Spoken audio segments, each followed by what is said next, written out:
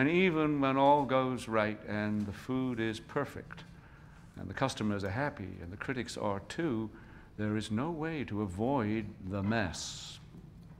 The mess you make of your life, of your body, of your sanity, by giving everything you have to pleasing people you will never know.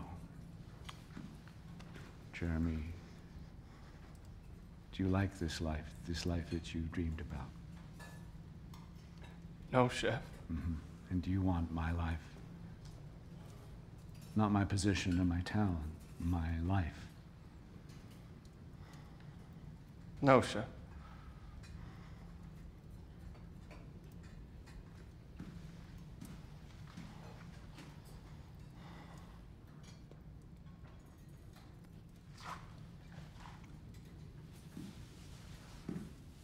Ladies and gentlemen, your fourth course, Sous-chef Jeremy's The Mess.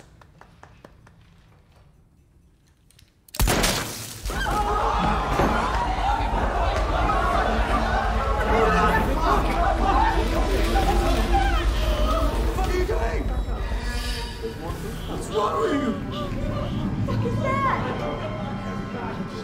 That was a shock. I didn't see that coming.